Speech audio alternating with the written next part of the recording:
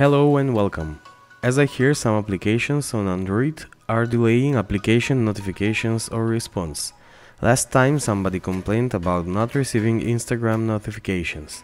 To solve this, you need to long click on any application that has some problems, open App Info, enable autostart and check if all the needed app permissions are enabled. That should solve your problem.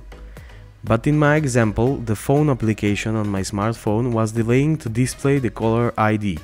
My smartphone was ringing, but after some time the caller ID was displayed to the screen. Very annoying.